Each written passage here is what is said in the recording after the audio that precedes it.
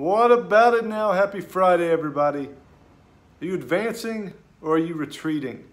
So when it comes to chasing your dreams, starting that dream business, accomplishing a huge goal, we think we're just treading water and we're just doing okay, average. Often it doesn't work that way. If you're not gaining momentum, not making progress, then you're falling behind. Procrastination is kicking in. I'll do it tomorrow. Oh, this isn't good enough. I'm gonna have to start over. Perfectionism's kicking in.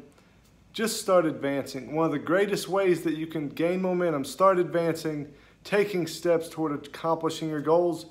Take massive action. Take imperfect action right now.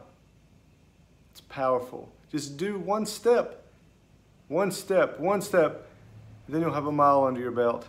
Keep grinding. Don't get discouraged. Keep chasing your dreams. See you tomorrow.